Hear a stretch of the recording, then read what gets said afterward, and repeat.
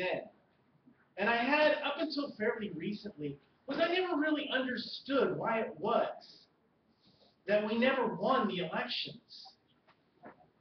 We never won the elections because too many people have the wrong mindset.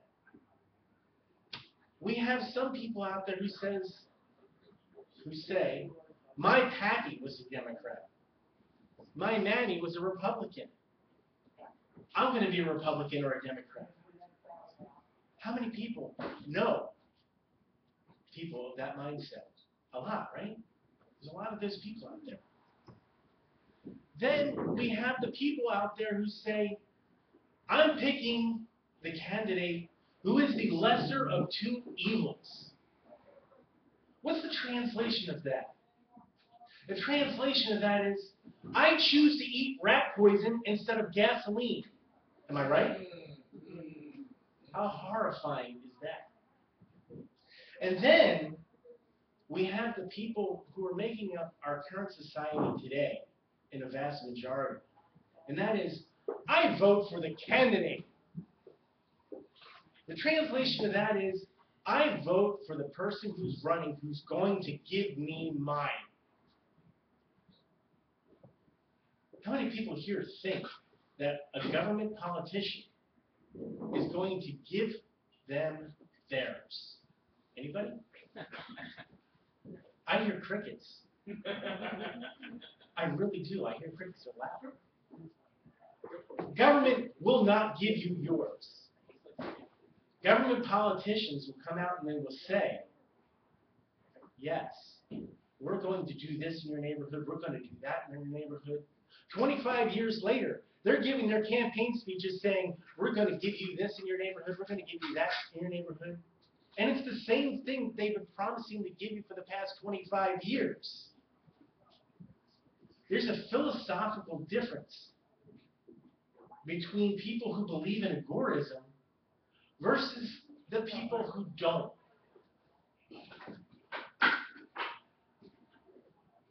Everybody here is a freedom-minded person. Everybody online who's watching is a freedom-minded person. You all have a completely different mindset from those people. I had a conversation with a statist not too long ago, and I'm going to briefly summarize the conversation. He knew that my business involves automobiles, and he said, okay, you want to replace the government. Well, would you replace a car if all you needed to do was change the light bulb? And I said, no, absolutely not. But that's not what we're talking about. If we're going to use that analogy, we're going to have to remember a few things about this.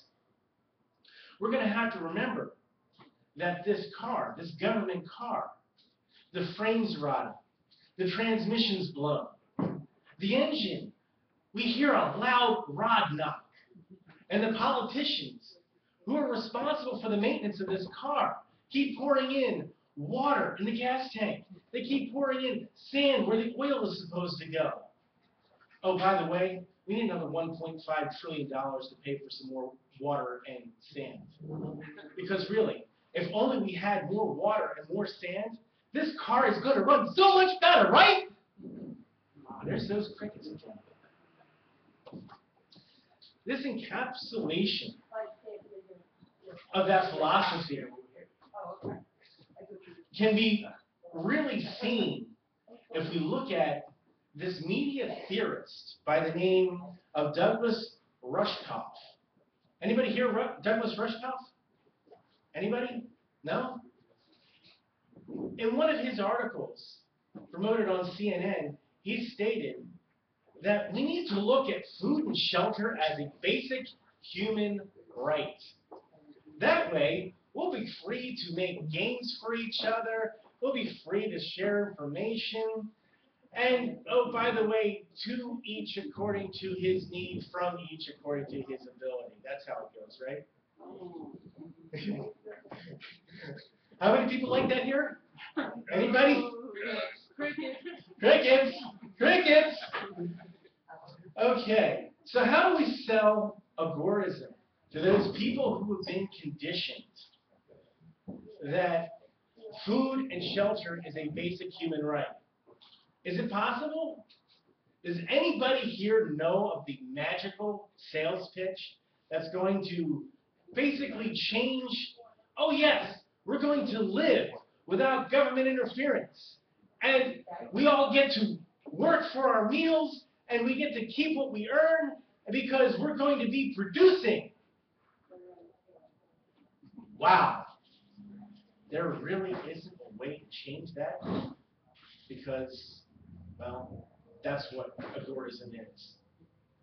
We want to live without the government interference. We want to live insured, surviving on our own abilities, producing the best we can, taking the fruits of our labor. That's what we want. We don't want to be taken care of by some politician's words. Government is failure. We don't have to pay to have government in our lives. We don't want to pay to have government in our lives. Laozi is what this agorism conference was named after. And Laozi could be considered the father of agorism. Laozi teaches pretty much what I'm just saying, what everybody here believes. We all know these truths. And what do we do about this? How many people here have read Atlas Shrugged? Lots of people have read Atlas Shrugged. Does anybody here remember when Mr. Thompson, the lead of the politicians in Atlas Shrugged, he asked Dagny Taggart, how do we solve the problems of our government today? He said, well, why don't you end taxes? What did he say to that? No, really. No, we can't possibly do that. But seriously, how do we solve the problems? They had John Galt. They had John Galt in front of the people, not really in chains, but with a gun on him. And they said, you're going to tell us all how to solve our problems. And what was his response? His response was to shout, get out of my way. Ladies and gentlemen, the government is in your way.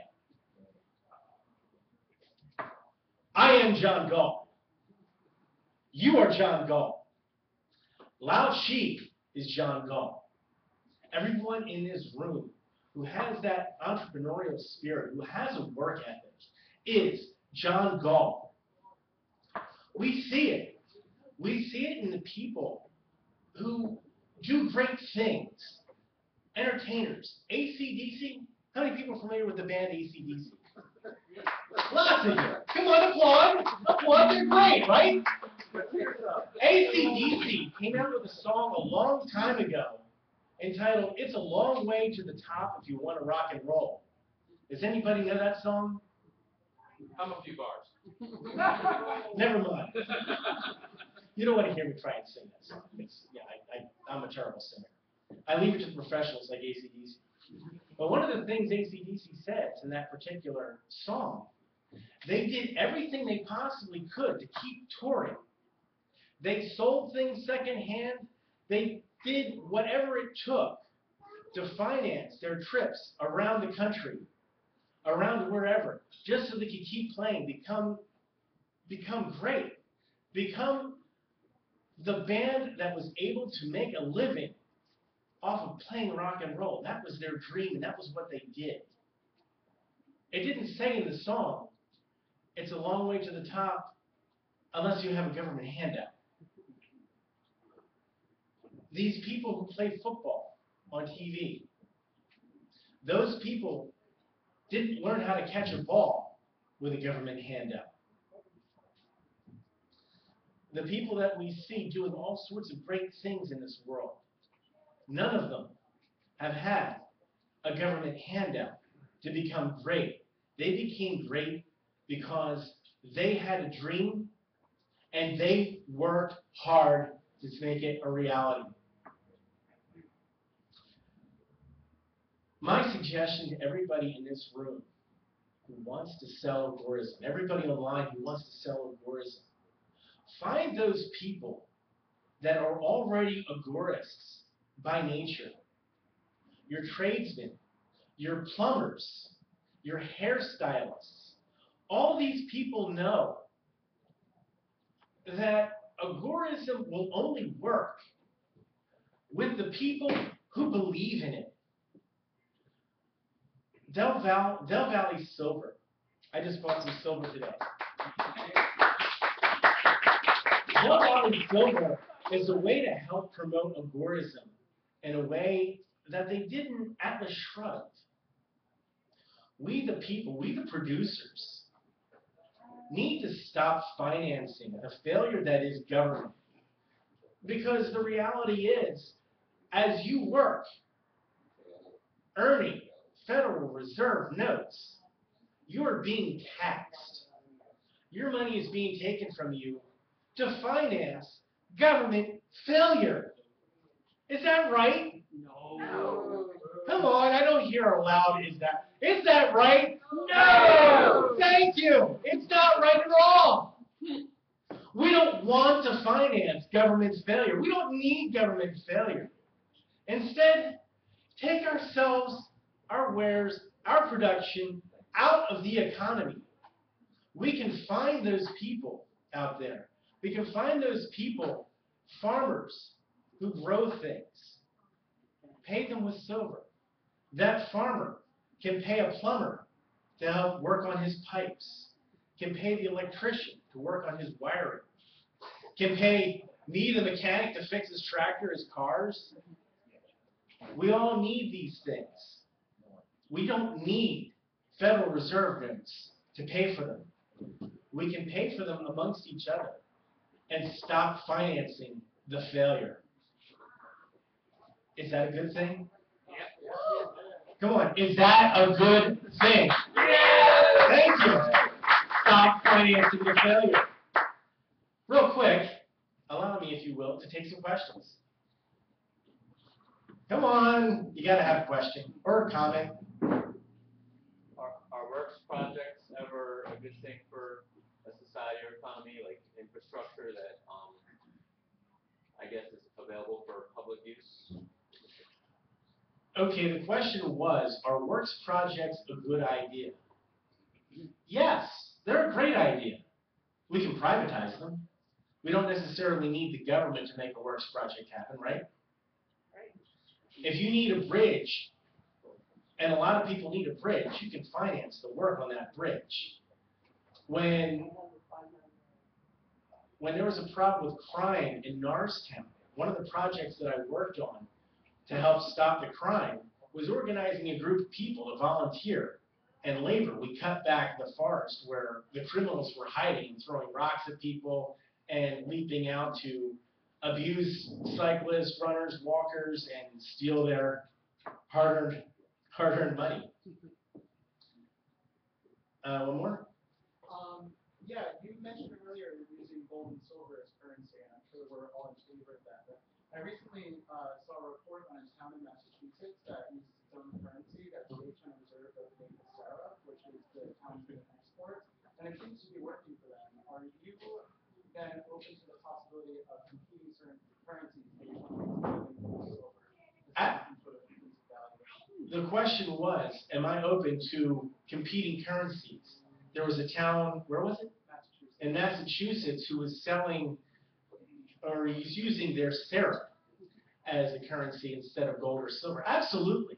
I think the more the merrier. As long as we have a standard of value, as long as people are willing to say, okay, I'll work 4 hours for that syrup, or however much for that syrup, then as long as everybody's in agreement, then I don't see any problem with it. Mr. Crawlshut, sir. What about the children? How would you sell agorism when it comes to children? To be quite honest with you, the beauty of agorism and an agora society is it makes room for competing societies. It makes room for socialism. It makes room for communism even. If somebody wants to be a communist or a socialist, they can be a communist or a socialist. We just don't want to pay for it. Does that make sense? Yes. The children in an Agora society will be taken care of by Agorists. How many people here in this room, as Agorists, would want to see their children suffer? Anybody? Do we hear those crickets again? Yes. We hear Any more questions? Any comments from the up there? They're not talking. They're not talking. I think, It's not updated. I think the Baxter is down the job. The Baxter is down on the job. You're live. I am live. Oh, my. It's not. So nobody's actually saying anything.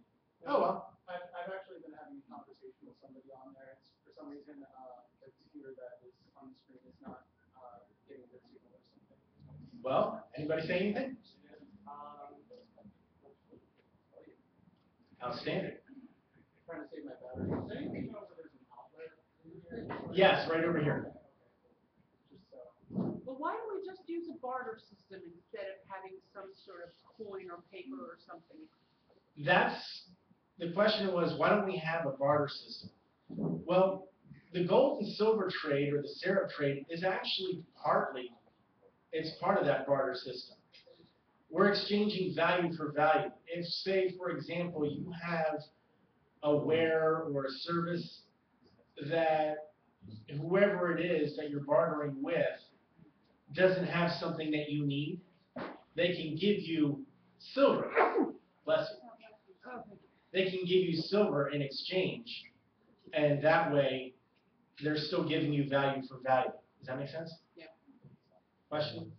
Yeah, I don't understand about the gold and silver thing, because gold and silver back in the 1800s, gold was produced in the mine, people generally had access to it. Mm-hmm.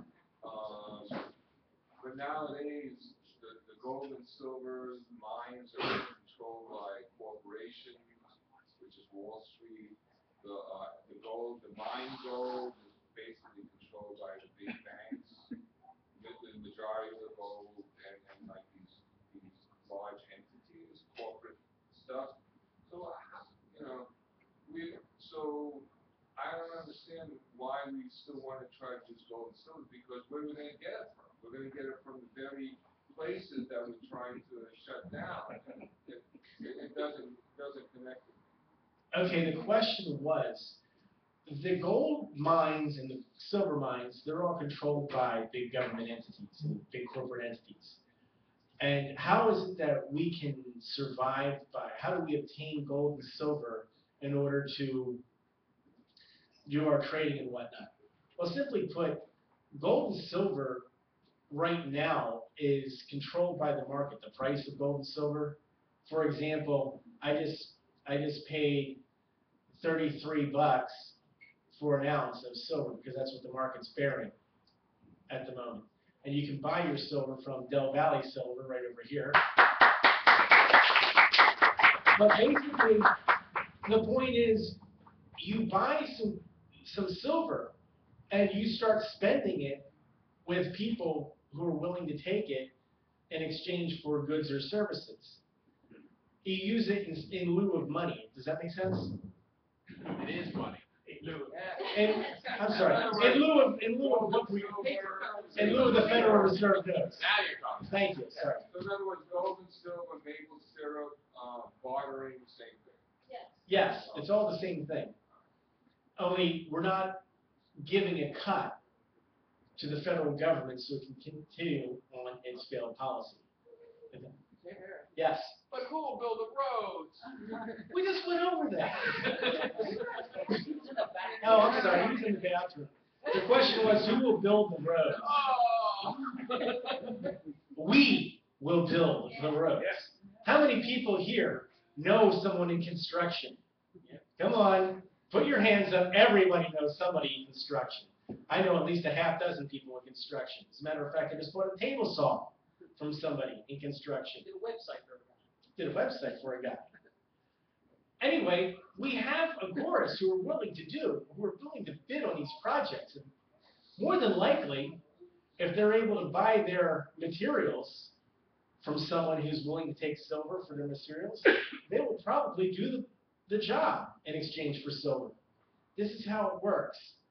We work on this together as a community. We grow this community, and when people start to see that a community of greedy entrepreneurs who don't want to contribute their fair share to the government failed projects, they'll either choose to opt out themselves, or the government will just simply implode because it won't be able to afford these failed projects because, well, we're not playing anymore. John Galt, in the book Atlas Shrugged, took the producers and more or less, they all went on strike. They stopped contributing to the failed government policies. And what happened in the book? The government imploded. When the government imploded, they all came back and rebuilt the world. Or at least that's how the book ended. So, the original. Pardon me. Ken Krawchuk wrote Atlas Snub, which gave a what happened afterwards. And his book is very well written and should be read by everybody. Thank you. I'll take my silver, thank you. Any more questions from the audience? I was reading about expatriation, where you can basically go to the local consulate and say, I'm expatriating. They require you to sell off all your real estate holdings. You get to take with you up to $2 million, and then the rest they get. What are the pitfalls if you do that? What are the advantages and pitfalls of expatriation? The question is, what are the pitfalls of expatriation? Wow. I wish I had an answer to that question. I honestly don't know. We have one gentleman by the name of George Donnelly who would probably have more information on that. He's watching now. I'm not sure. He might come up with an answer as the day goes by. Any more questions? Chip, is there any questions off the web? My question is, you were saying that we can't fail the policies with fiat dollars and everything, and while that's true, would you say it's as simple as maybe moving back to a commodity standard or a barter system when, for the first time in history, our fiat currency is the reserve currency of the world, so we're kind of responsible for bringing the economy of the world in.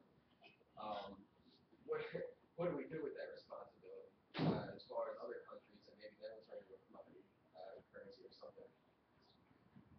Okay, the question is, our fiat currency is the currency of the world. And if we decide to move to a barter system and more or less end what's happening right now with our fiat currency, won't we be responsible for the downfall of the economies of the world? Currently, the economies of the world are already trashed. We look at Greece, the only place that's really expanding at an economic level is China. And China had to use slave labor, yes? I would say, but more in depth, my question is, I feel that because we're a reserve currency, them crashing is a result of us crashing, and that's why they're crashing fast, because they have to convert, say, 2 million francs to get $1 million to pay for gas and international trade. So I would, if we become responsible through our failed currency policy for the downfall, say, should we backlash for that? Who knows, but what we As the way I understand it, other countries are more or less trying to adopt a currency that more or less sidesteps the dollar. They're maybe going to create a global currency, a global fiat currency, which is going to make things just so much better. And with regard to backlash against the United States, we're already experiencing the backlash against the United States. We have countries who are more or less destroying us economically. China, for example, their economy is growing primarily because they have slave labor. And that's always good if you want to have a growing economy to have slave labor. So, did I answer your question okay? In the transition to an agro system, what would happen to our countries military facilities or properties or like nuclear power plants, like liabilities, dangers, things like that? Like, what would actually, would there be any way to transition in a way that it wouldn't be like massive destruction with, you know, misappropriation of like nuclear waste, nuclear plants, weapons? The question was, what about the military? What about nuclear plants? If we transfer to an Agora society, won't this be a big, huge problem? I don't necessarily see it as a big, huge problem because the only way I see us transitioning to an Agora society is little by little.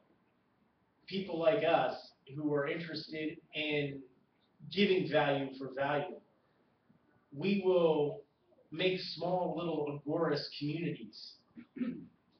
And more or less, these things will work themselves out, I believe, as time goes by. Yes?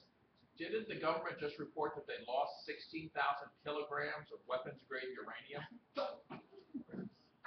16,000 how many? Kilograms. Kilograms Of highly enriched uranium. of highly enriched weapons-grade uranium. Our government, which we pay, wow.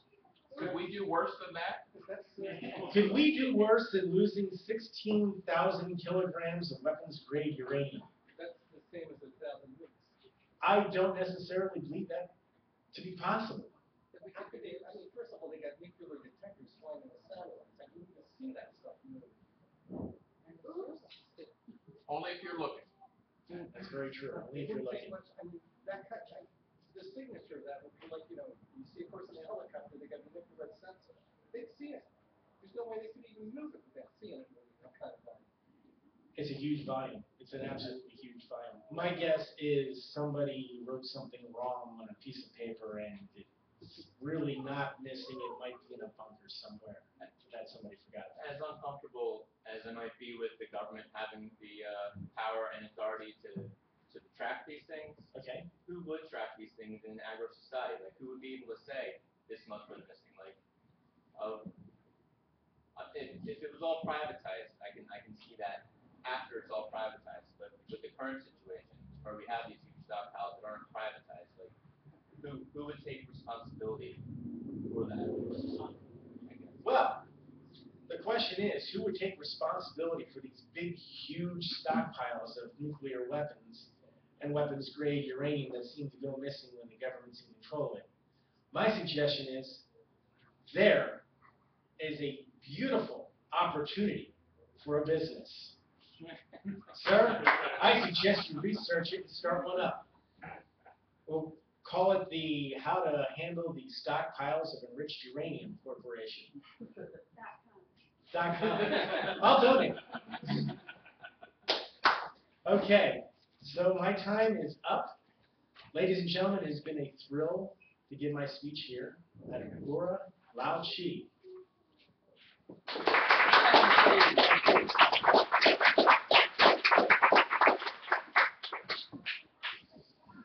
Good afternoon, everybody, and welcome to the Agora's I.O. Unconference. There's applause now. Who's about the fifth speaker? We should know what we're doing by now. We are live from the Valley Forge Beef and Ale in beautiful downtown Valley Forge, Pennsylvania. We are listening to a whole series of lively libertarian speakers, over 100 of them on 2 channels. And I would be remiss if I didn't mention all of our grateful sponsors. They include ANCAP Entrepreneur Network, Center for a Stateless Society, Cop Block, Freedom's Phoenix, Free Keen, Liberty on Tour, Mission Liberty, Students for Liberty, and WeWon'tFly.com.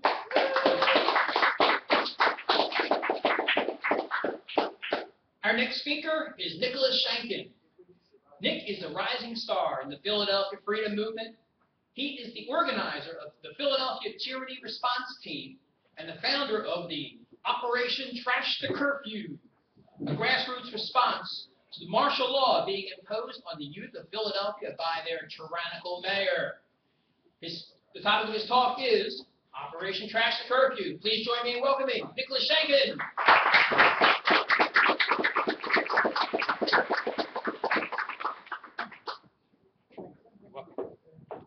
Well, I'm really glad that I could. I'm really glad that I could follow up Ron Harper earlier in talking about the notion of a police state, because I think I'm going to get a little bit more specifically into what that constitutes, at least within the Philadelphia area.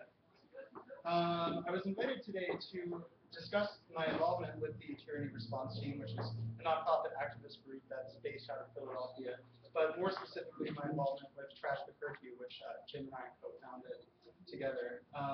I first heard about the Tyranny Response Team through the local circuit of activist events, things like End the Fed rallies, the Lemonade Freedom Stands, and so on and so forth. And I was invited to join the group by Michael Heiss, who is actually here today. Good for him. What stuck out to me about the group was the devotion of its members and the contributions that they provided on a day-to-day basis. Everybody in the group seemed to constantly be sharing posts with each other, research findings, opinions, and sort of share a sense of devotion that I hadn't seen in other groups that I had worked with. Eventually, after realizing that we had a devoted fan base and people who wanted to work with us, I decided to start my own campaign and try to start organizing some events. So I came up with a blueprint for a few ideas, and I didn't really know where to go in terms of who should help me organize this. So I contacted Jim Babb to sort of get some feedback and see what he thought about it. And he had a lot of ideas. He told me that his focuses were primarily on the issue of the stop and frisk policy enacted by Mayor Nutter in Philadelphia that allows the police to warrantlessly search you for basically any terms that they deem worthy, and the issue of the curfew that had been imposed to address the problem of flash mobs within the city. So I did some homework on the subjects, and the facts seem to speak for themselves. Concerning first the stop and frisk policy, I found this regarding. It was enacted by Mayor Nutter in 2008 after he had declared a crime emergency in the city of Philadelphia. By 2009, less than a year later, the police had stopped and searched 253,333 pedestrians, 72% of whom were African American. Could this possibly be racial profiling? 81% of these stops led to an arrest, often for quote-unquote criminal conduct that was entirely independent from the supposed reason for the search. Mayor Nutter's spokesman, Mark McDonald, had this to say about it. Police abuse claims have remained flat while the searches have more than doubled in their frequency, as if this is a good thing. By the way, all this information comes from a Philly.com report called U.S. Lawsuit Targets Philly's Stop and Frisk Policy. Apparently the ACLU and a private legal firm have decided to sue the mayor for this. But Philadelphia was hardly an innovator of this tactic. Actually, we saw this policy enacted previously in New York in 2006. Back then, 500,000 vehicles and pedestrians were stopped, 89% of whom were not Caucasian. Whites were 70% more likely to have a weapon, and yet still we see this sort of racial profiling being carried out by the policemen conducting searches. The factors for potential searches, and this remains true in Philadelphia as well, include having a previous criminal record, being in a high crime area, engaging in evasive conduct under, whatever that could be, furtive gestures, flight from police. I know I personally tend to avoid the police, but apparently doing so is now criminal activity, and previous information obtained from police bulletins, or basically anything that they could possibly want to search you for. Vehicles may also be frisked and searched, but are limited to grabbable areas where a weapon could be placed or hidden, including closed but not locked containers. I'd like to stress to you the importance of noting the racial undertones in these searches, and considering for a moment who, speaking on terms of minorities, these searches actually affect the most. But I'd like to digress a little bit and draw some comparisons between the stop and frisk policy and the curfew. The curfew itself was enacted on August 12th in 2011 after a series of flash mobs had been conducted that was announced by Mayor Nutter and imposed upon the citizens of Philadelphia. Within an hour and a half of the curfew's passing, more than 50 children had been arrested in the city of Philadelphia. According to the mandate of the curfew, anybody under the age of 13 must be indoors by no later than 10 p.m., and anyone under the age of 18 must be in by no later than midnight. And according to the curfew, no one under the age of 18 is allowed downtown whatsoever, after 9 p.m. The first offense of a curfew violation results in a $300 fine, but the parents of the children can be fined up to $500 for repeated offenses. The parents can also be forced to serve up to 90-day jail sentences for their child's repeated offenses and are liable for any damages to either people or property. If the parents don't answer the phone call from the police after the child has been taken to the station, the Department of Human Services is contacted and an investigation is conducted immediately as to whether or not the child should be removed from the household. And yet, despite all of these measures, the most startling fact that I uncovered was that only 4 of the 11 flash mobs actually took place after the hours of the curfew restrictions. It was passed for only a short time initially, but then it was extended until after Labor Day, a day which has since come and gone. And it has since been stated that it is going to remain in place until the law can be rewritten. So Jim and I decided sort of that the curfew was kind of like an umbrella issue. It sort of encompassed everything that we oppose. Basically the restriction of individual liberties, the takeover of government, the irrationality of proposing a short-term solution for problems that are really much more long-term in scope. We came up with the idea for the project, which developed into an underage after-hours trash pickup that would not only demonstrate civil disobedience in the communities, but would also do so in a manner that was both positive and beneficial to the community so that our message might be better received. Our mission statement reads as follows. Trash the Curfew, a nonprofit collaboration of community activists based within the greater Philadelphia region, seeks to redress the oppressive curfew laws imposed by the city's mayor, Michael Nutter, focusing instead on finding proactive solutions to the city's persisting issue of violent crime. The goals of its operations are not only to preserve the unalienable constitutional rights of every member of the community, regardless of age, race, gender, sexual orientation, or otherwise, but also to engage the city's youth to resist the temptations of violence and criminality, and to instead embrace methods of peaceful, positive, and productive engagement within the city so that their voices may be both heard and well received. Employing the principles of peaceful resistance and civil disobedience, the group operates youth-based after-hours trash collection events throughout the city in order to encourage the people of Philadelphia to resist the restrictions of the curfew and to serve as a positive example to the community's youth. The operations are conducted in the efforts of preserving both the constitutional rights of each and every resident of Philadelphia and the appearance of their beloved city, and to help facilitate the conditions necessary to improve the well-being of its neighborhoods, strengthening interpersonal relationships and promoting open discussion between Philadelphians as they unite beneath the common goal of freedom. We resist the restriction of individual liberties, acknowledging instead the need to address the causes of crime within the city. We wish not to cause a commotion within the city, but instead to provide a clear and peaceful voice of reason founded on the principles of peace and individual liberty.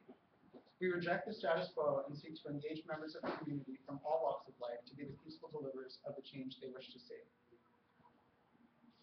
I thought at first that I would have a lot of support and a lot of backing for this event, but I was a little disheartened to find that I had far more opposition than I had previously planned for, from both civilians and libertarians and members of the liberty movement alike. There are 3 prime oppositions to my stance on this issue that I often occur, and I would like to address them today. The first argument I hear is that the curfew is actually working to solve the issue of the crime, or that it is somehow beneficial to the community. The second is that most people grew up in small suburban towns that already had curfews in place for underage members of the society. And the third is the question of what I personally propose to do about the violence and why I'm not just protesting the flash mobbers altogether. I'll respond to them in order. My response to the first point is that the curfew hasn't really been in place for long enough to safely say that it's working. Since we didn't have flash mobs every day, 1 month of a curfew is really no safe basis to state that the curfew is actually solving the issue of the flash mobs at all. And on that note, for how much longer should we bother to keep the curfew? Should we just keep it forever and just get rid of the entire notion of flash mobs? Couldn't the children have daytime flash mobs instead? I'd like to remind you that 4 of the 11 flash mobs actually took place before the hours of the curfew. What happens if these children grow up in a society that restricts their individual freedoms, and they grow to resent this oppression? Could something potentially worse brew because of this and result as these resentments come to a boiling point? Should we just make the curfew 24 hours a day altogether and keep the kids off the streets until the age of 18, when they suddenly become reasonable and safe enough to allow them to freely roam the streets? How can somebody draw such distinctions in this situation, either through law, policy, or any other means? I think that the curfew is merely a short-term solution to the issue of crime. Just because we're keeping the kids off the streets doesn't mean that we're solving the causes of the criminal behavior in the first place. We need instead to address the conditions for this inner-city crime concentration rather than ignoring it. Furthermore, the curfew is simply unconstitutional. We all have the right to secure our own persons and to travel freely. Either we have a constitution or not, and if not, I feel as though there should be some sort of formal announcement of tyranny, and then perhaps we could actually respond from there.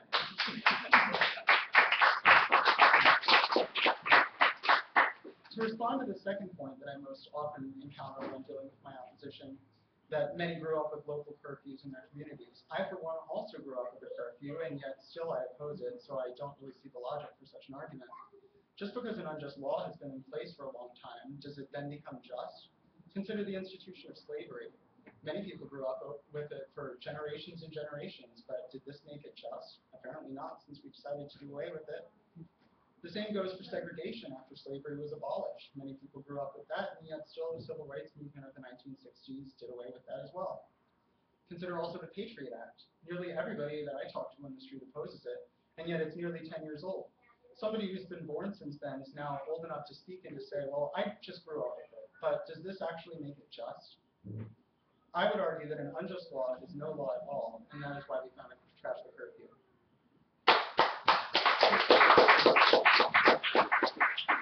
To respond to my third point, the issue of the violence and why I'm not just out protesting the criminals who have been engaging in the flash mobs, I'd like to say, first of all, that I'm not protesting the flash mobs because the violent kids who have been causing them, first of all, probably wouldn't care if I did, wouldn't take notice if I did, and it wouldn't really change much without this kind of systems reform and the sort of work from the ground up that Philadelphia needs to do to prevent the conditions that breed the crime.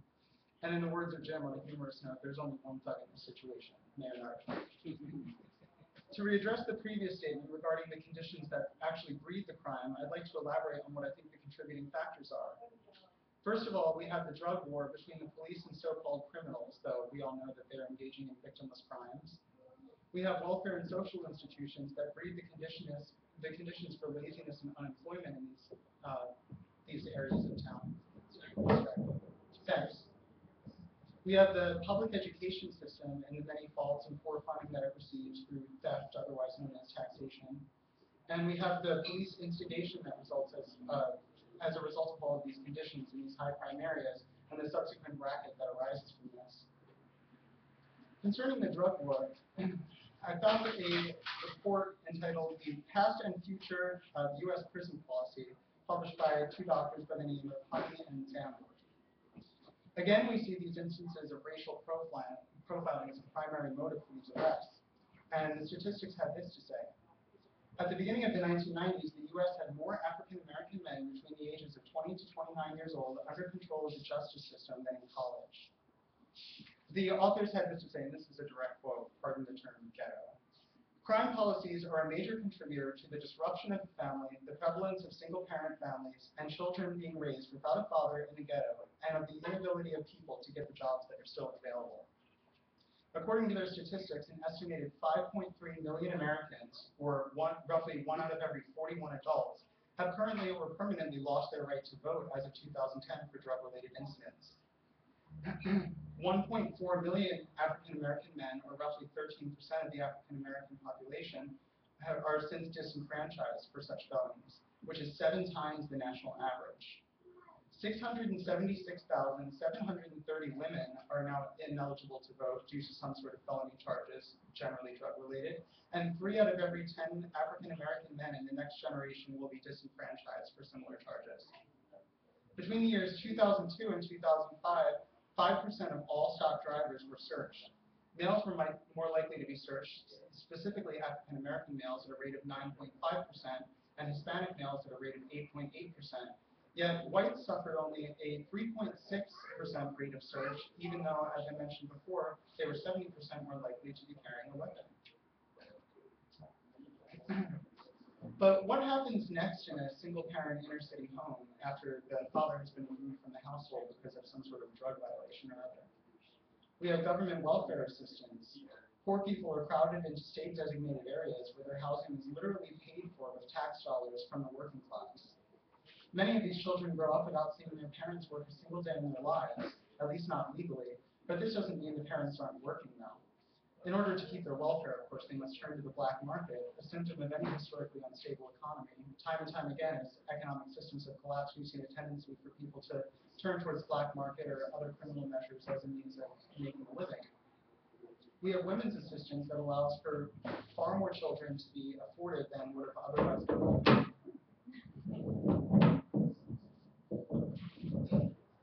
otherwise been able to be raised in such a household. And then the children receive inadequate parenting at home. After that, they go to school, but what happens in the schools? The teachers who these children must be educated, quote unquote, by, dread their jobs in these inner city areas and have little faith in their students. Those that manage to last in the teaching system are then granted teacher's tenure after tenure and can simply stop teaching if they so wish to. And why wouldn't they with no incentive to work? Would you keep bothering to maintain quality standards if you knew that you couldn't get fired and that your pay would not only remain consistent but have the potential to increase?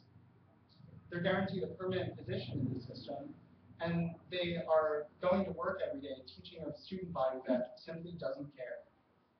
By privatizing education and abolishing the entire notion of public school taxes, we could allow for competition in schools, similar to colleges and the way that they operate. These schools could compete for an academic reputation and not only that, but affordability of services, and the parents could afford private education with money that they saved from the taxes that would otherwise be spent on public schools. Public schools could be an option if they could compete in such a system, but like through a funding system of voluntary taxes, but they would probably fizzle out in such a competitive economy in favor of private education. But still, the system remains as it is, so what happens after that? These children, raised in single-parent, non-working houses with parents who are likely to be engaging in black market deals and who go to schools with poorly funded tax materials, taught by teachers who don't care, have no reason to care, and can't get fired, are then exposed to the police circuit. These police patrol these inner-city areas, whereas we've seen in the statistics they conduct racially motivated searches and profiling, and arrest these children for things as simple as curfew violations. These kids grow to distrust the police and the authorities if they weren't already raised to by their parents, and they turn from legal behaviors in favor of more backdoor, under-the-table dealings. The police instigate conflicts between the citizens, and they make their arrests, and they prey upon these people, and the state makes its money, and the curfew only aids this, and the use of violence and coercion to obtain state funding just perpetuates itself. The use of force and violence has been made even more necessary for the police to use. And after all, wasn't the curfew put in place to end the violence? Or is it just citizen violence rather than police violence? Why don't we just take the guns out of the room, the tax guns that fund education and welfare systems that are clearly failing us, the police guns that are abusing our citizens and breeding distrust of the authorities, and rightly so, and the drug war guns that are putting people in jail for victimless crimes. If these sort of like Section 8 housing programs didn't exist, concentrating these impoverished people wouldn't be a possibility, and the wealthy might actually want to move in and gentrify these areas and improve their conditions. But until this sort of government-sponsored freeloading is put to a stop, this will never happen. I'd like to remind you that it's not the government's job to keep the children indoors or out of trouble. It is the sole responsibility of the parents. Why don't we let the fathers come home from prison and make them work because in a free society they would have to in order to make a living? I'd like to reemphasize the importance of home life and family connections. The only true solution to the situation is a more positive upbringing and adequate parental guidance. These children need the tools to make decisions for themselves, and in a free society, they would probably be able to obtain them. We need to work from the bottom up rather than the top down to make these necessary changes. But first, we've got to spread the word, which is why I co-founded Trash the Curfew with Jim. These changes won't happen overnight, but restricting liberties to keep the children in won't solve anything. You can't slap a Band-Aid on a broken leg and call it fixed, and the curfew is an example of this. Not only this, but it's the first step to tyranny. Everybody tells me, oh, it's okay, it's just the children. Only the children are being restricted right now. But if the policymakers can restrict the children's freedoms, then you can bet that they can sure do it to the adults as well. And by then, could it be too late? But the reality is this. that the government of Philadelphia is telling its citizens that they cannot leave their homes. Can you understand the potential ramifications of this? But we are here to oppose it, not to dwell on the reality of the situation. We intend to do this through methods of civil disobedience and in a peaceful and productive manner, similar to the efforts of Gandhi, Rosa Parks, Martin Luther King Jr., and other freedom fighters throughout the ages. We think that the trash pickup is a great example of this because the children will be breaking the unjust law while giving back to the community and providing an excuse and form of protection for the protesters. If you were a police officer, could you arrest a child for breaking a curfew if he's cleaning up the litter in the community? We'd like to send a message that children not only care, but can also do good things at any hour of the night, and in doing so, and by doing so, and conducting our operations, strengthening the bond of community individuals as they discuss their views on these issues and come together beneath the common goal of freedom.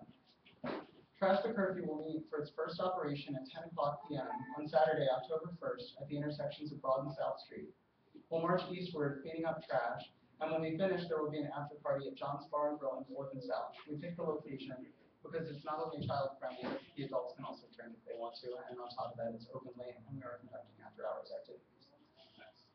We're doing all we can, but we still need your support and ideas to make Trash the Curfew a success. Please go to trashthecurfew.com to submit your ideas and print flyers for distribution, or like us on Facebook and invite all of your friends to the event. We are hoping to have a very large turnout and hopefully conduct more operations in the future, at least until the curfew has been lifted. We're positive about the turnout and excited to see it unfold, and we're excited about the positive changes to the community that we think that our campaign is going to bring. That's really all I have to say in the matter. Are there any questions or comments? I had two things, if I could. I was just wondering if there's any concrete plans set down for a date as far as when we can engage in that for this. Yeah, October 1st. Yeah, Saturday, October 1st at 10 o'clock. Okay, and other thing is I kind of wanted to take another kind of selfish self-promotion. We're a community response team with Danny Canzel, if anyone's heard of him. He's a New York activist. He's having a collaborative and event day sometime in late November. So, aren't there two NFED events planned for this month in Philly?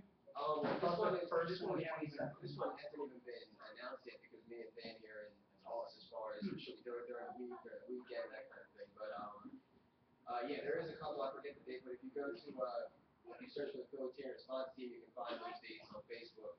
But yeah, anybody who agrees that the Federal Reserve is the biggest threat to our economic liberties, we're going to have to join New York and Philadelphia in the Fed rally sometime at the end of November, and hopefully with the time we have, spread it to other cities. So cool. So I'm right on top. Could you repeat what he says because the online audience can't hear? Oh, okay.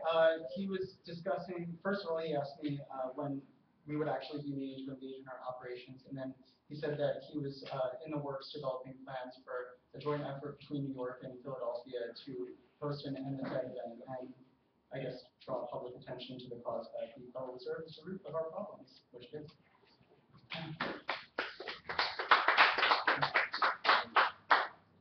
I understand a lot of the, I guess, attention has been in Center City, South Street area, but I also understand that maybe a lot of the kids were sourced out of North Philadelphia, kind of marched down. Do you have anything regarding North Philadelphia or any involvement, ideas or plans for? Jim and I talked about setting up some sort of workshop in inner city areas to educate people about, children specifically, about their rights concerning police and their liberties, like in such a situation that they would be searched or arrested. At this point, I have neither the funding nor the actual plans in place to do so, but it's something that we're considering. Does anybody know the average age of the members of the flash mobs? I don't know. I think it would be safe to bet that many of them are over the age of 18, and many of them are also under the age of 18. Mob psychology is a powerful thing, and I wouldn't be surprised if there were some people between, 25 and up out there. I remember reading the 72% vote that you mentioned. If that was in the US as a whole, that would be clear evidence of racist profiling. But we're talking about Philadelphia, where And New York. 50% of the population is black. And I suspect we're talking about areas where this went on, where most likely 72% of the population is black, 72% of the people walking on the street, 72% of the people eligible to be stopped are black. I think it's very dangerous to make the argument that you were making and others were making at the time, that it's evidence of racism when it's really just a demographic accident that's Philadelphia. Philadelphia is a city where the brothers rule. I was under the impression that Caucasians were in the majority in Philadelphia. Perhaps I was mistaken. But they're definitely not the majority. Blacks definitely have the plurality. I'm not sure. Well, the Hispanic nation. I think it's a pretty staggering statistic that in New York, of the 500,000 people stopped, 89% of them were white. I mean, even if you said 89% were white? Yeah. Oh, no. I'm sorry. We're not white. So if 89% of 500,000 searches were conducted to racial minorities, I think that's a pretty staggering statistic. There are parts of Philadelphia where you can walk and less than 1 in 10 of the people will be white. I don't know New York as well, but I'd be fairly confident that that's the case there. Philadelphia does not represent the U.S. as far as demographics go. New York is in no way an American city as far as demographics goes. That's something to consider. There are parts of New York City, parts of Philadelphia, which are white, but the police don't go there. Well, that was my point, though, that a racket has subsequently arisen from this. When you have police going into these more crime-concentrated areas, these inner-city areas, they're not going to the, say, Rittenhouse as much, conducting random searches. They're going out to Kensington and various other shadier parts of the city. But I want to bring up Jim's question, because he's involved in this circuit. Isn't it wrong to basically shake down someone no matter what their race is, just based on where they are? Absolutely. What their potential age might be? And furtive gestures and, fleeing from the police or whatever. Yeah, they can basically search you for whatever they want and make up the grounds to do so.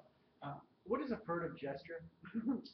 Furtive gesture, I would assume something like, who knows? Like you're trying to hide something? Yeah, maybe, or that you were somehow threatened, or yeah, I would say that you're hiding something. That would be a good description. Cool. Thanks for having me.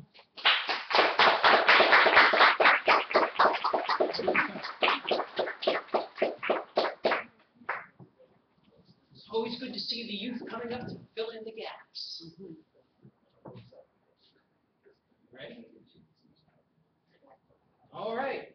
I'd like to welcome you to the second Agora Unconference.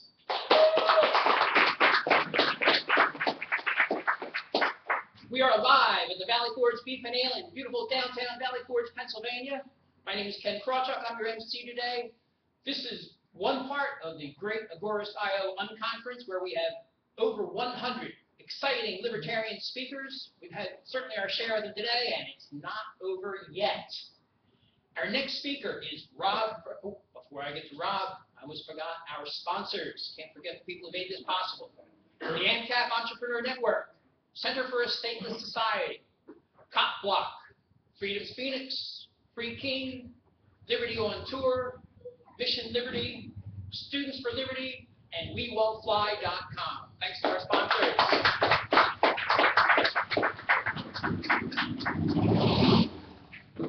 And the motorcycles outside. Now we come to the reason that the sponsors have generously donated their motorcycles. Time. Our next speaker is Rob Fernandez. Rob is a voluntarist who follows the non-aggression principle. He promotes freedom through education, freedom and liberty through education. He founded Lemonade Freedom Day in Philadelphia and elsewhere to encourage parents and children to question and disobey arbitrary laws. He and his wife Carolina homeschool their 2 children in New Jersey, and Robert is a manager for a financial firm in New Jersey. Please join me in welcoming to the stage, Dr. Hernandez.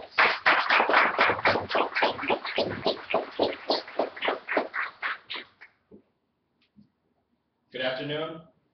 I'm here today to speak about raising free-thinking, disobedient children and why it's so important to raise children. Basically, if you look at the definition of obedience, what is obedience? It's to obey orders, and that's basically all it is. So you can pretty much get the idea of why it's such a bad thing to have obedient children. But if you go in Barnes and Nobles and different bookstores, if you go online, you'll see nothing but books about how to raise obedient children, which is exactly why I came up with the idea for the presentation today to talk about raising disobedient children. So why is obedience such a bad thing? Aside from the whole complying with just arbitrary orders, there's also a few other issues. The safety of the children. I mean, if you look at, for example, sexual assaults on children, most sexual assaults are done by people that they know or friends of the family. So a child that's taught to obey orders and only obey orders and to respect their elders and to listen to what everybody tells them, they're going to be a lot less likely to tell somebody to stop and to tell somebody no and to stop them from doing what they're doing. Whereas a child who's more of a free-thinking child, who's able to, critical thinking child is much more likely to, tell somebody like that to stop.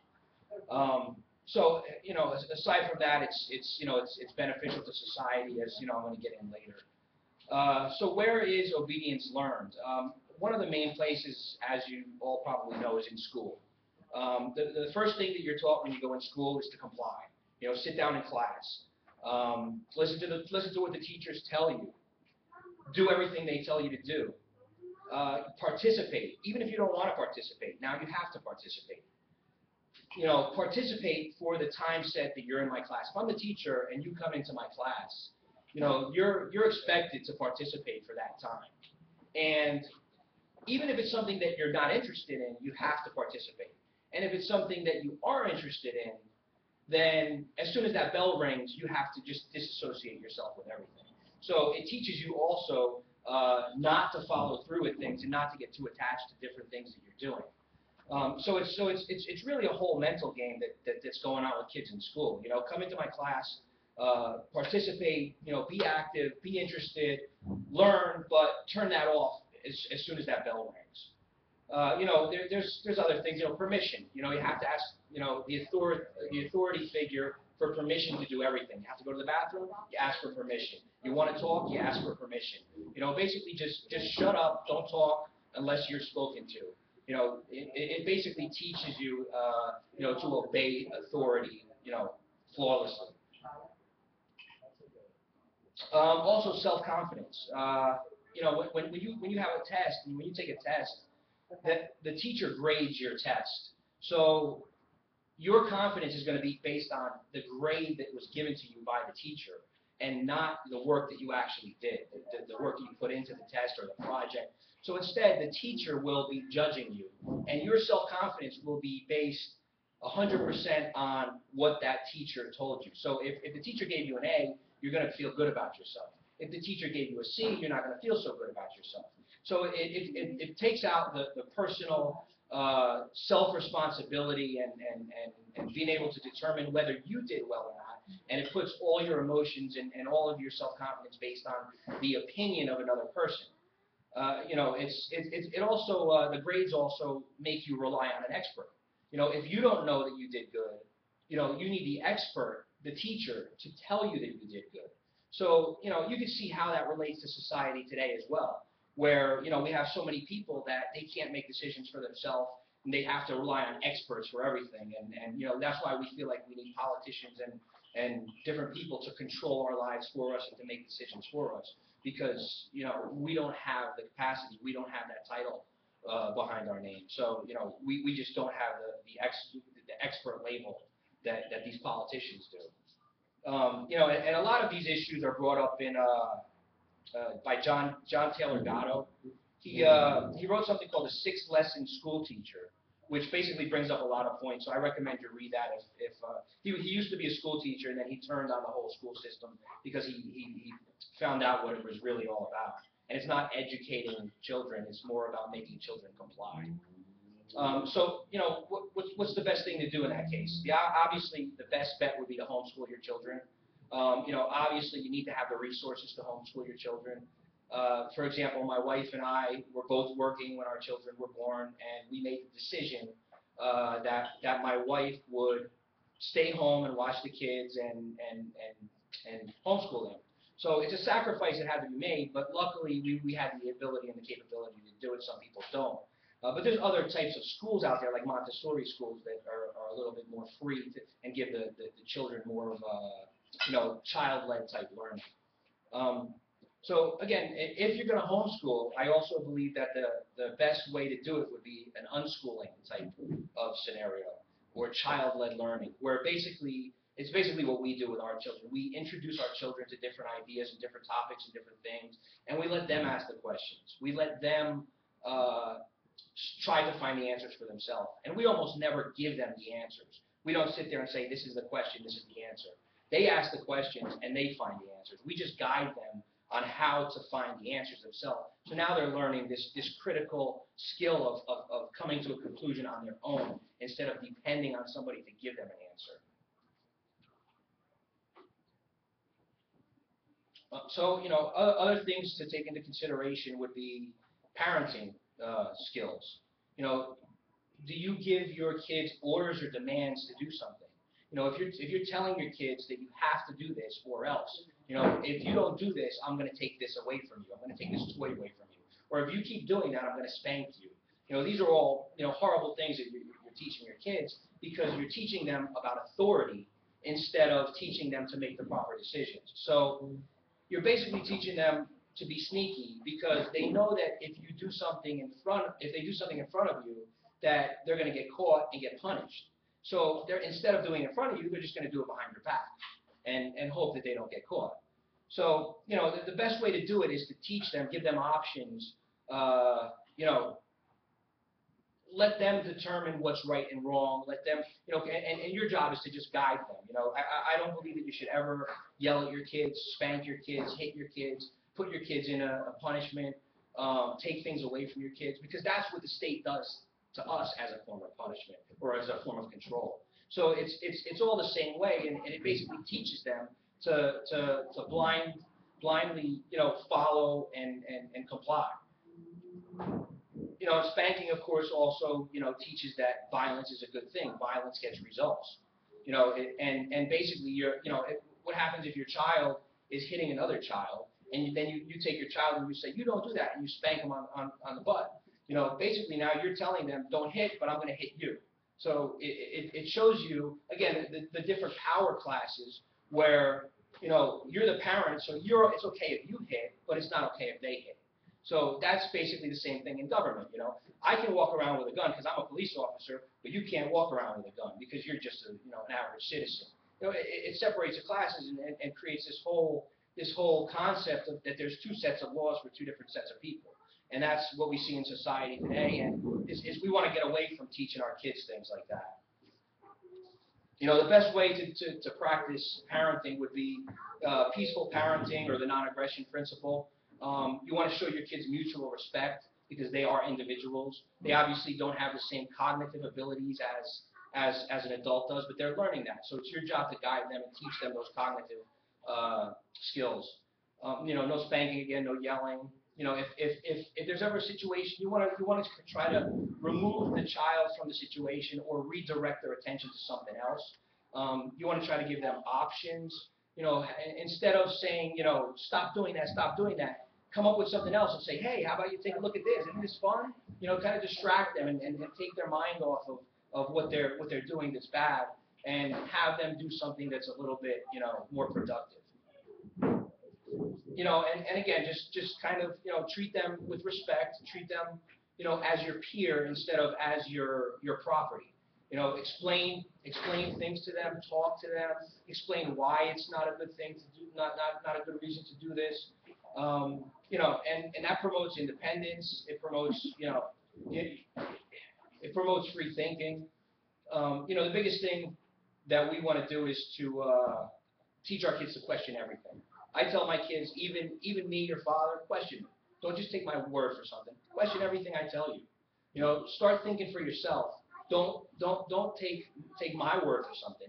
Find the answer yourself. If you don't believe, you don't have to believe I'm failable. I'm a human being. I'm wrong too, even though I'm your father. But question everything I tell you to do. I also believe in that certain aspects of religion are also, another way that makes kids conform. Basically, if you look at a lot of things with religion, if you have, if I come from a strong Catholic family, so my parents are Catholic, and I was raised Catholic.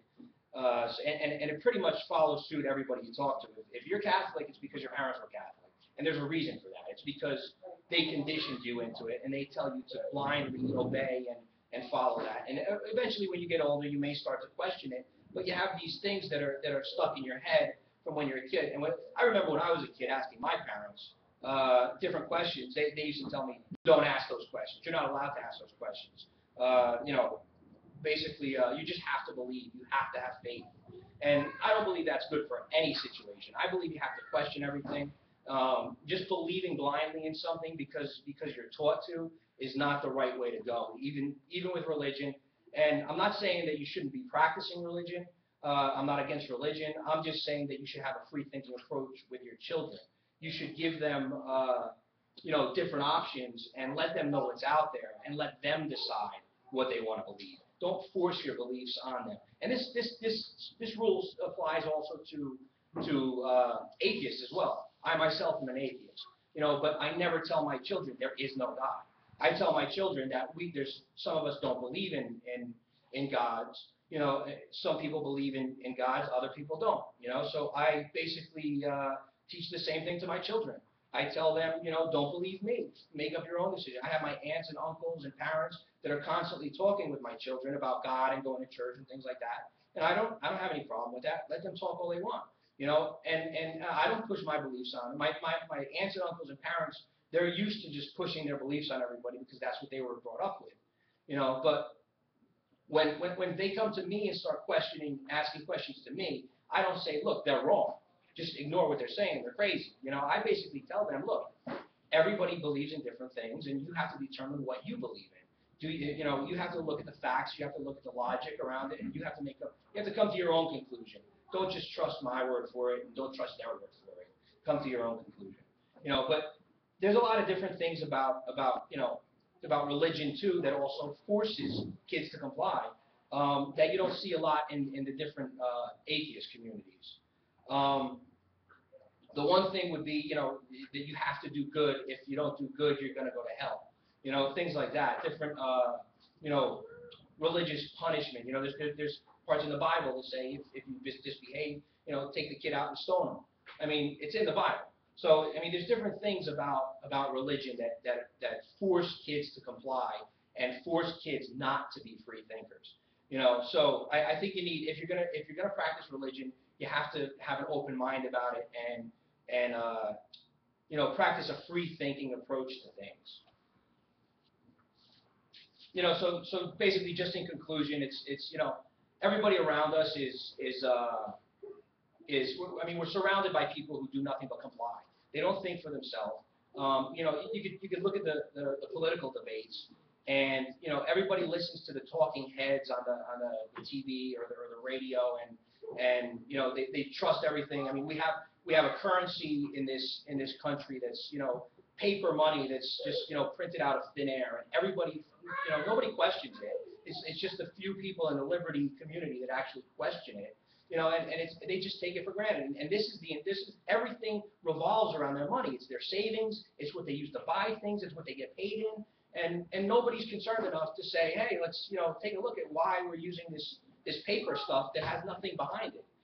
So it all comes in place with stepping outside of the box and thinking for yourself instead of just going with the flow, the way things are, and basically just following and complying with everything.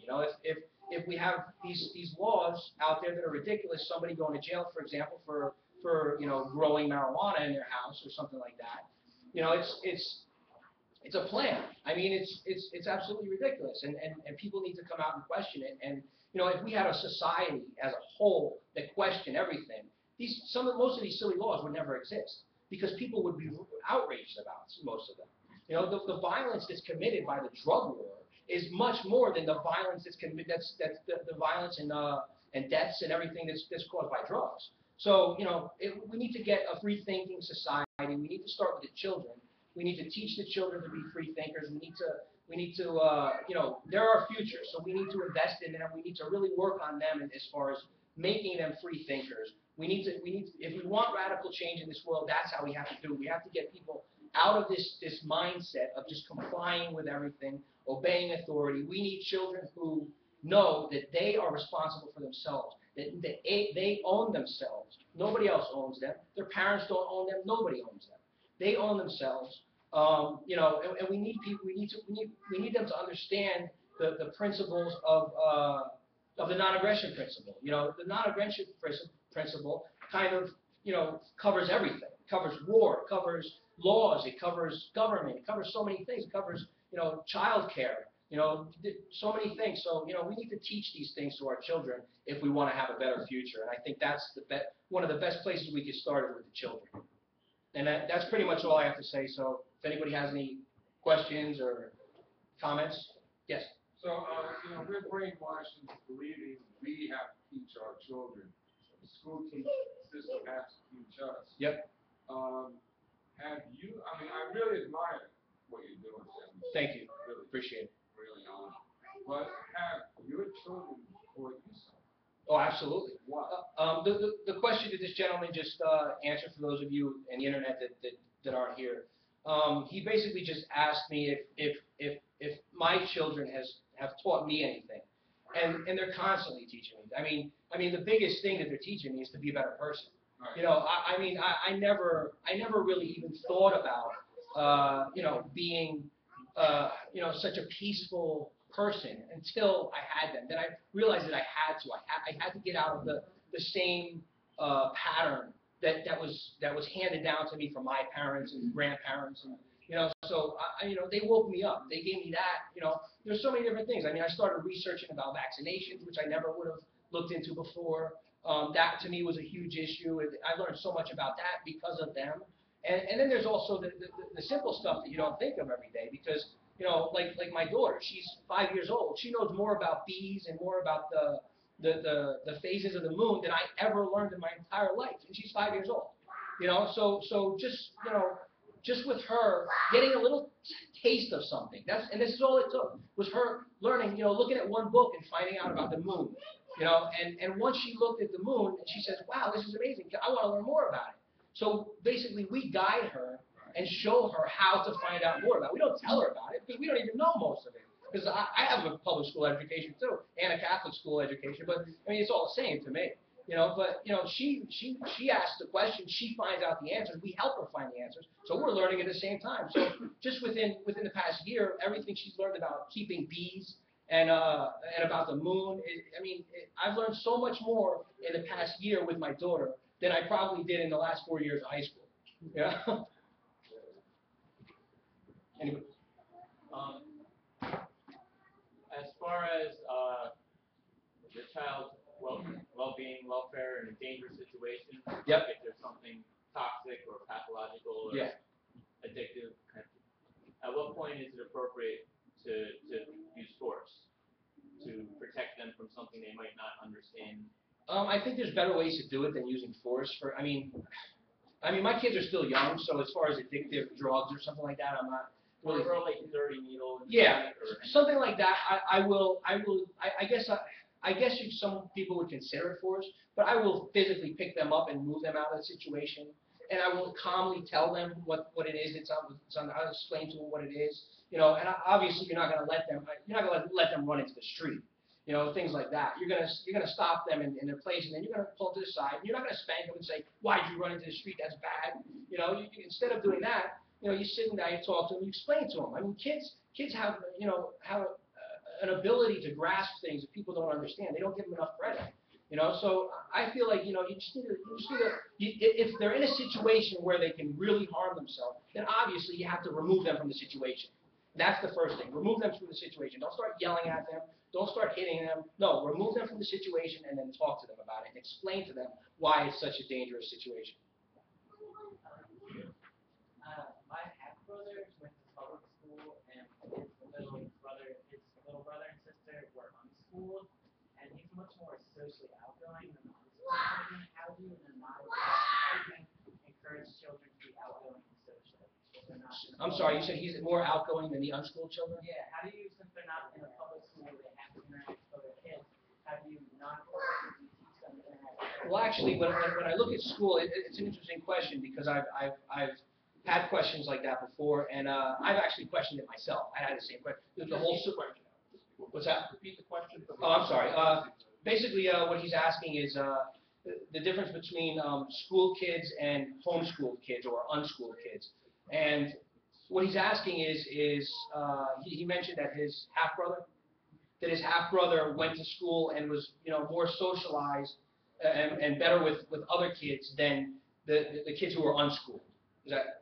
Yeah, his little brother and sister were unschooled, and they're Okay, so his little brother and sister were unschooled, and they're a lot shyer and more shy with other kids. So basically, it's the whole socialization question. And basically, I had the same issues, but I think it's a matter of how you choose to unschool your children too. There's obviously people that can homeschool their kids and keep them locked in a room all day. But it's the same thing in school, in my opinion. If you're sitting in a school with kids that are, first of all, you're in a school, you're segregated to kids that are all your same age. When did that ever happen in true society? Never. So you do that, you segregate them, and you group them all up with kids that are all the same age as them. And you tell them they have to sit down, they have to obey, they can't talk. There's no socialization there. That's not socialization. That's learning to comply and listen to your teacher tell you what you're doing. I mean, sure, you get a little bit of chit-chat in between changing classes and things like that, but that's not true socialization. You want true socialization, do what we do with our kids who we homeschool. We take them on field trips. They're on 3-4 field trips a day with kids that range from 3 years old to 15 years old.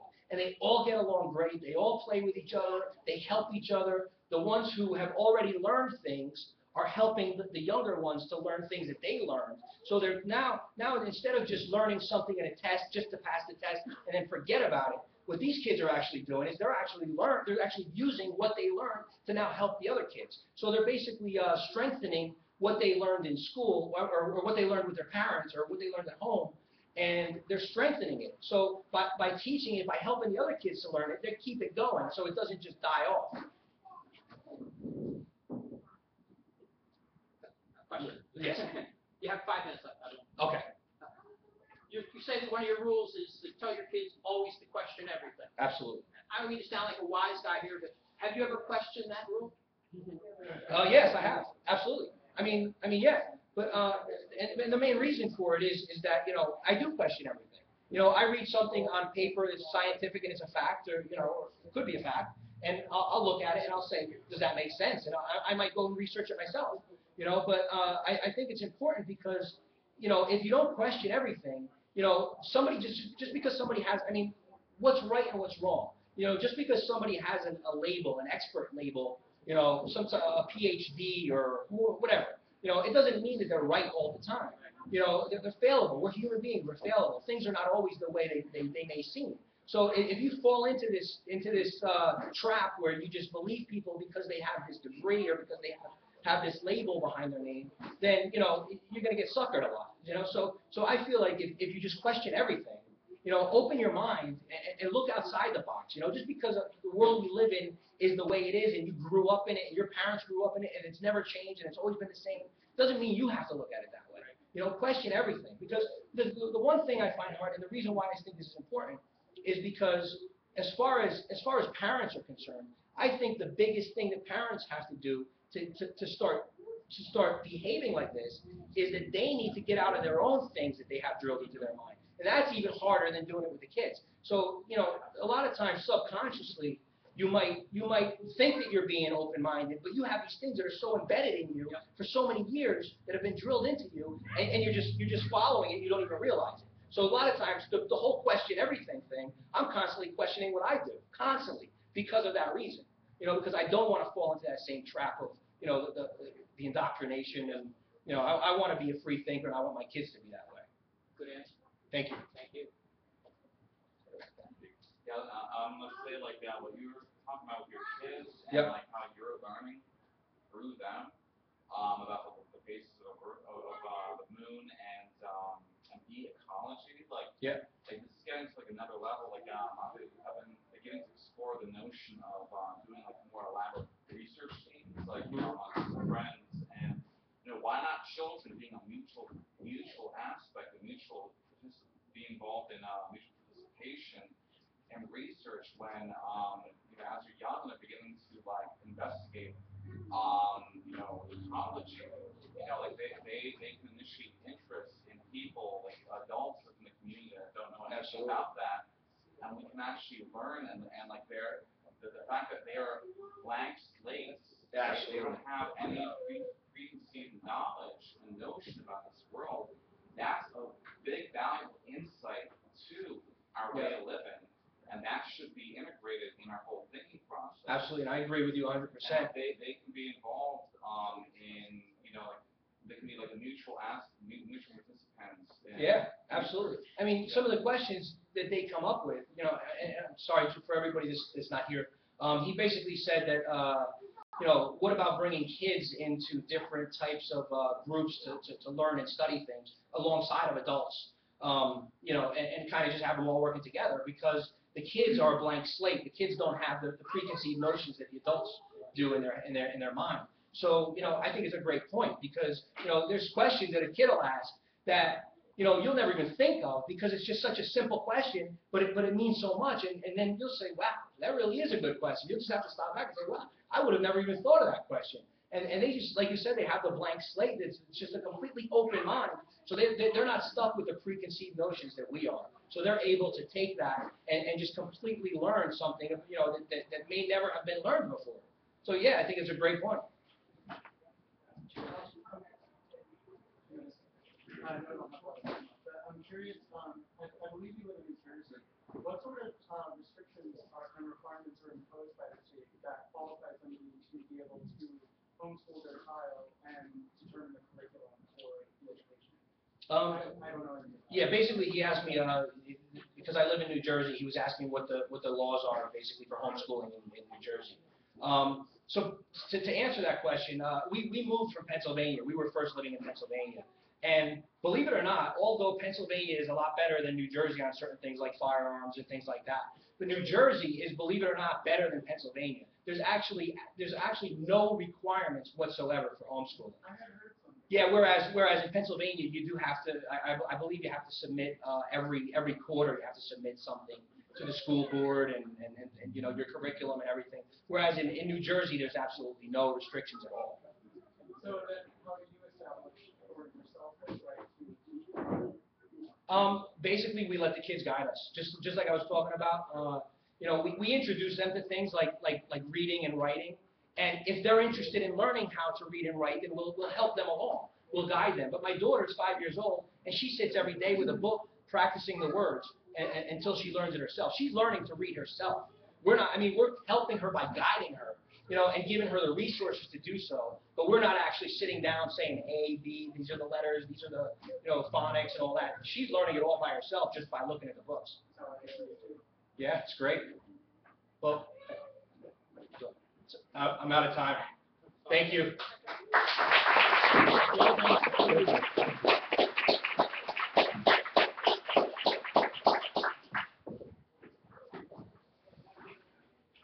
Good afternoon, everybody, and welcome to the second Agora IO Unconference.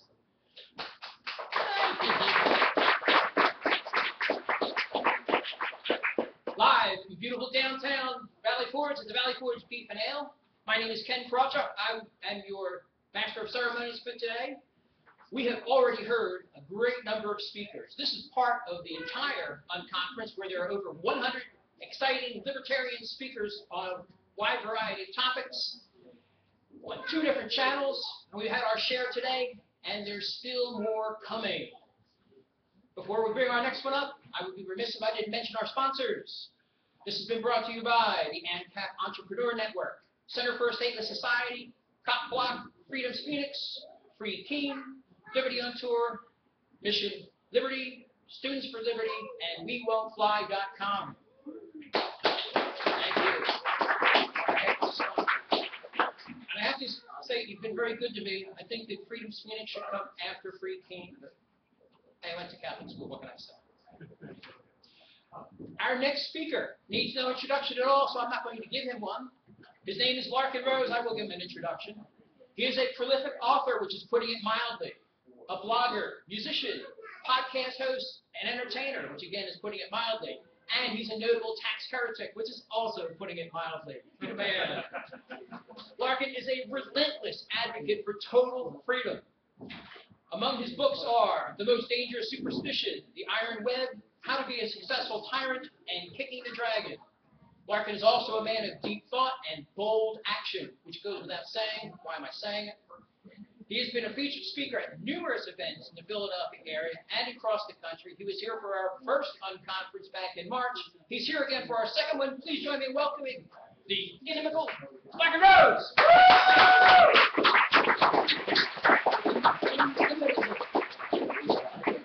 I can't believe it. I'm dead.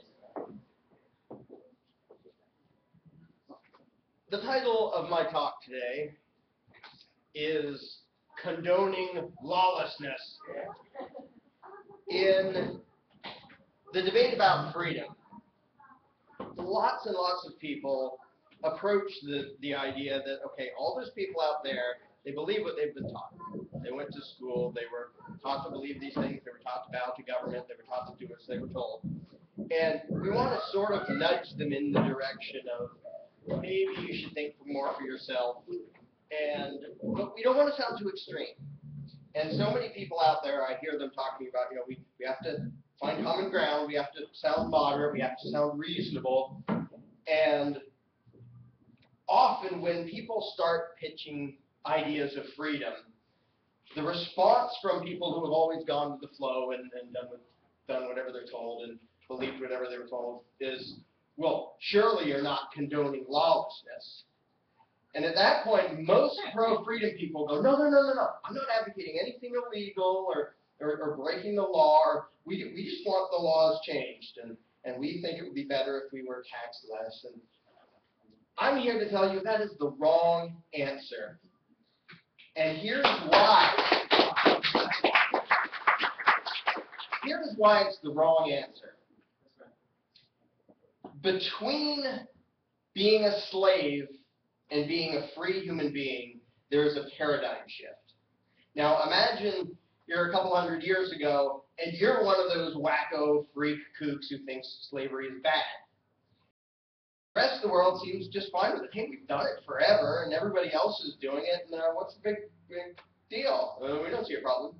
The 2 approaches you could use are, well, we're not really against slavery. We just want you to hit them not quite as hard and make them not work quite as many hours. No. The proper response is number 2. Slavery is evil. Stop it. Now, based on personality, back then, a couple hundred years ago, all those radical abolitionists saying, this is wrong, this is evil, stop it. Some of them would say, but to be moral, you have to get to stop it. You have to point out the immorality of it. And so condone attacking innocent people and stealing their stuff and hurting people. But this is a distinction most people in the world can't make. Now, for those of us who have overcome the cult of statism, the indoctrination we went through, the distinction is so obvious that we think, how did we ever mush the 2 together? The concept of obedience and the concept of right and wrong. And of course, the reason they were mushed together is what Rob was talking about. We were taught that good equals obedience and obedience equals good. So most people literally cannot comprehend the idea that the good thing to do is disobey authority. But in most cases, the good thing to do is disobey authority. Now, Rob mentioned that when you train your kids to bow to authority and do what they're told, you're training them into a life where they are going to be hurt. Whether they're young or middle-aged or older, they're going to be oppressed and controlled by people who like power. But there's another aspect I want to throw in. They're going to hurt others. If you teach your children to obey authority, they are going to be destroyers and thieves. And if you don't believe me, look up the name Stanley Milgram and look up the psychology experiments he did on average normal Americans, and you will see the average normal American, if told to inflict horrible pain on an innocent stranger, will do it if he thinks authority told him to. So not only is training them into authority going to hurt them, it's going to hurt everybody else too. Now this is a tough paradigm shift for people to go through.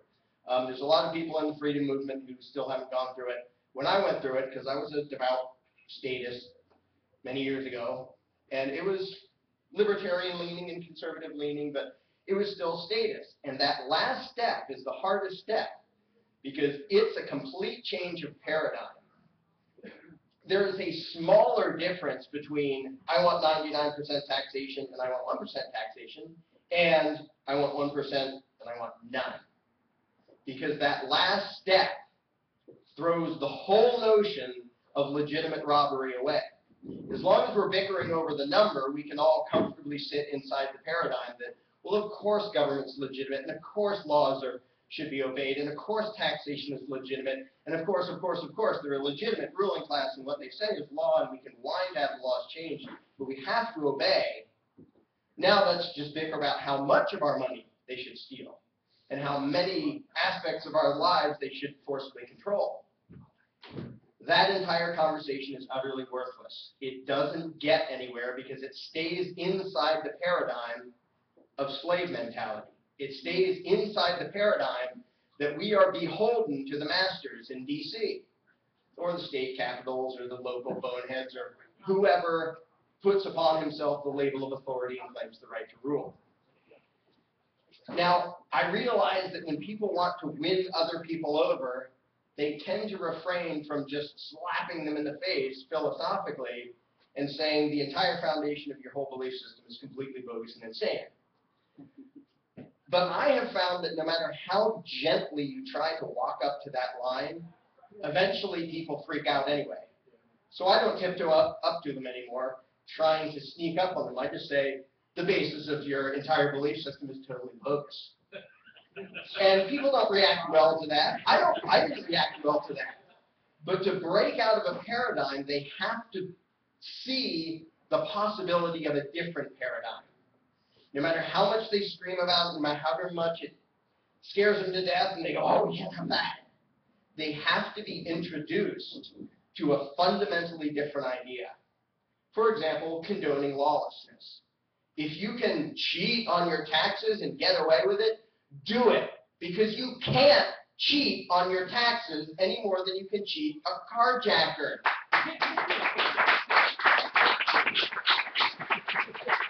It is philosophically impossible to cheat someone out of something that was never theirs and they never had a right to. But that is a fundamental shift in paradigm to have people realize it's not just that the amount they rob us should change a little bit. It's that they're just people. And this, as obvious and simple as it sounds, is something most people don't comprehend. The crooks in D.C. who you see on CNN all the time who wear suits and use big pompous words and never actually say anything true, they're people. They're not gods. They have the exact same rights that you do. If you can't tax them, they can't tax you. Now, that sounds so simple and obvious to people who have broken out of the statist paradigm. But to everyone else, it sounds like, well, no, we need them. Because society collapses if we don't have some form of blah, blah, blah. And they go into these excuses why the people we see on CNN have rights that we don't. Like, well, that's a nifty trick. How did they do that? I want a few extra rights. How do I get them? Like, it would be really handy if I had the moral right to rob other people, or I had the moral right to punch people out that I didn't like, even if they didn't do me harm. That would be cool. How do you get them? People don't want to question the foundation of their beliefs. But I think if we try to tiptoe up to it, eventually when they see where the conversation's going, they're just going to freak out anyway.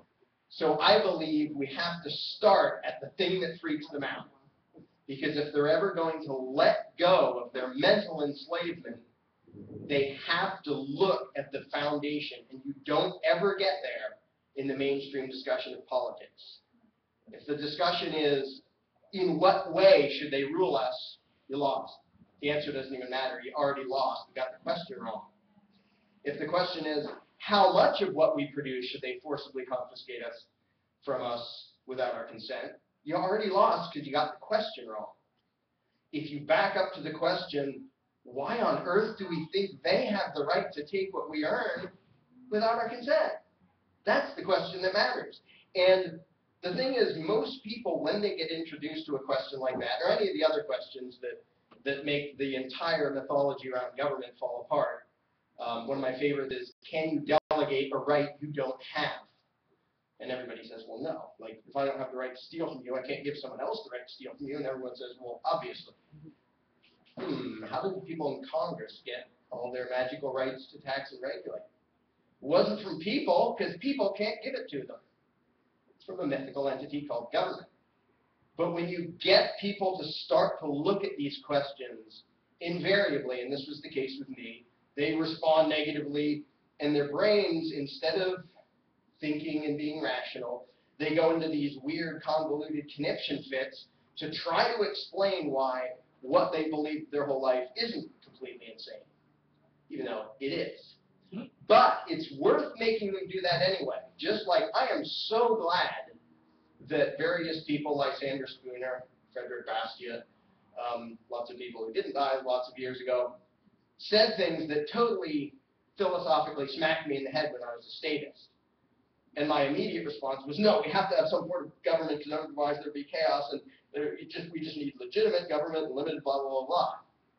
Because if nobody ever exposes anybody to that new paradigm, they can't get there. When you expose them to it for the first time, they'll probably freak out. I did. Everyone I know did. But if you get that seed inside their head, sometime later, weeks later, when they're done screaming and hollering and they think, how did Congress get the right to take my money?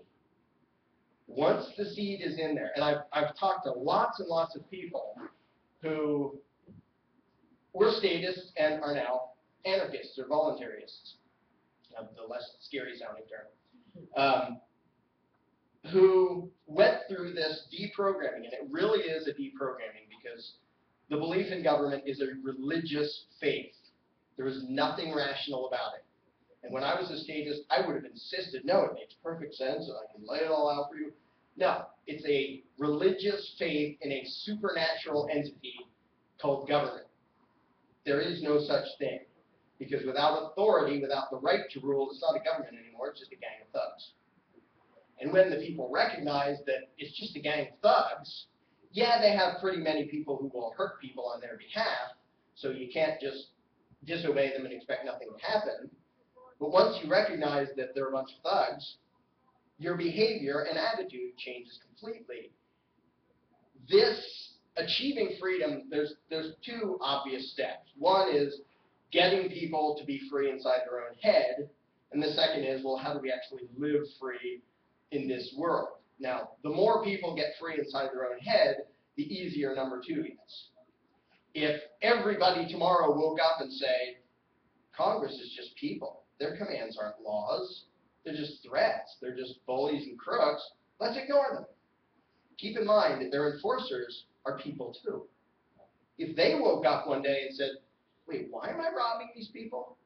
IRS agent wakes up one day and says, why am I just swiping these people's bank accounts because some people in Washington told me to? I'm not going to do that anymore. the entire power structure is 100% based on the illusion that there can be authority.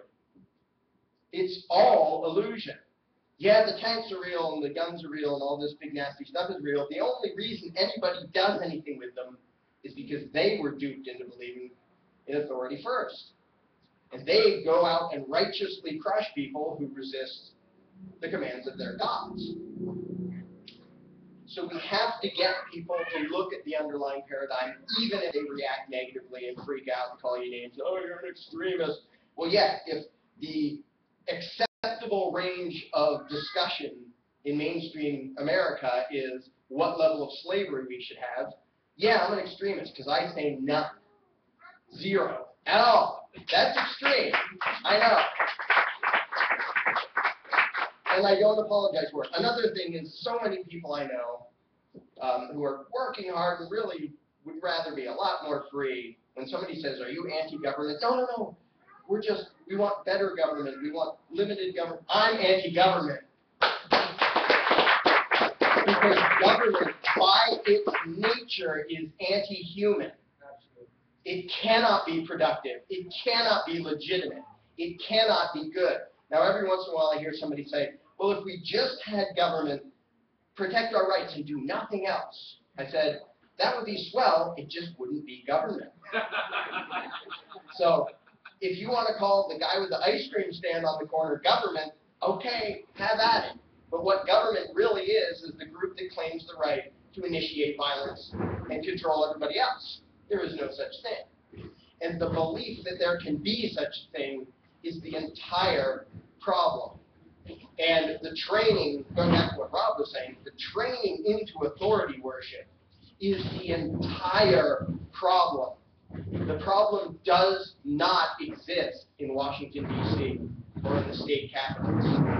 The only reason those people have any power, any control at all, is because their victims imagine what they do to be legitimate. Because they have been taught that there is such a thing as the guy who has the right to forcibly control you. And they're taught that by most parents, just about all parents, except Rob and me. And by all the schools, day in and day out. Forget reading, writing, and arithmetic and the things that schools pretend to teach. There's an excellent South Park episode about motorcycle riders. You can watch it without your kids. Sorry. But when people are trained into the authoritarian mindset and trained to believe somebody has the right to control them, that is the whole problem. And breaking them out of that requires digging down underneath all of the beliefs that are conscious. Because people don't consciously sit down and think, you know, I've reasoned it out, and I believe that Barack Obama has the moral right to forcibly control my life. Nobody figures that out rationally. It's something that was smashed into their head. He is not a human being. He is the President of the United States. Whoopee freaking do. He is a human being. Not just barely. He's not a good human being. He's a dishonest crook. He's a human being, and that's it. It doesn't matter how fancy their rituals are. It doesn't matter how grandiose their buildings are. They're people, and that's it. They have the exact, Barack Obama has the exact same rights that you do, and no more. And that is such a huge paradigm shift to what everyone has been taught that I think I know one person who had no trouble jumping the paradigm. And I think that's true of younger people who haven't been indoctrinated as long. And a guy I met in prison seemed to have very little trouble going from, yeah, that's bogus, and he was there for a nonviolent victimless crime, which isn't a crime. And he had very little trouble letting go of the belief in authority. So he's like the one exception I can think of. Everybody else, myself included, will kick and scream and huff and puff. So you might as well just start out by making them kick and scream and huff and puff. And introduce them to the fundamental paradigm shift that all the huffing and puffing in Washington, all their rituals, it's nothing. It's a joke. It's a pseudo-religious cult ritual that's supposed to convince you that you have an obligation to obey them. You don't. They call it law. It's not law. It's a bunch of politicians telling you what to do. They call it taxation. It's not taxation, it's extortion. There's a great article, and I forget the guy's name, so I should smack myself for that, but I won't initiate violence against myself, about slave speak that I read years and years ago, where we have to make sure that we're not repeating the terminology. We're not talking and thinking the way a slave talks and thinks. We don't talk about the master. We talk about that crook who's keeping us captive. We don't say laws. What Congress says, they're not laws, they're commands. You don't revere them like they're gospel from on high. They're commands of a bunch of crooks. And as troubling and scary as it is for most people to hear this, they have to hear it or they're never going to break out of the paradigm. They're never going to break out of mental enslavement unless somebody says to them, you have no obligation to obey the law. You have an obligation to refrain from murdering and stealing and doing bad things that hurt people, but all the garbage that spews out of Washington, you have no obligation whatsoever to obey a shred of it. And to come right out and say, I condone lawlessness, imagine what that sounds like to most people because they don't know what it means. They think that means you condone evil. No, the exact opposite. The initiation of violence is evil, and that is 99% of what government does. And it doesn't matter how many rituals and how much terminology they try to hide it under. If you... Time out.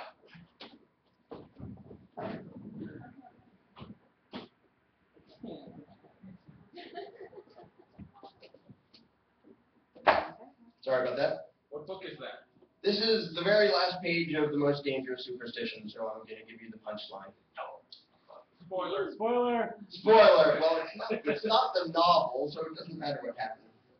If you love death and destruction, oppression and suffering, injustice and violence, repression and torture, helplessness and despair, perpetual conflict and bloodshed, then teach your children to respect authority. Yeah.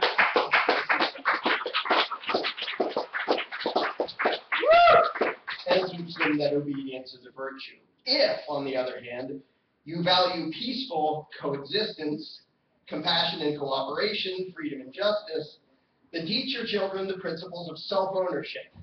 Teach them to respect the rights of every human being, and teach them to recognize and reject the belief in authority for what it is. The most irrational, self-contradictory, anti-human, evil, destructive, and dangerous superstition the world has ever known.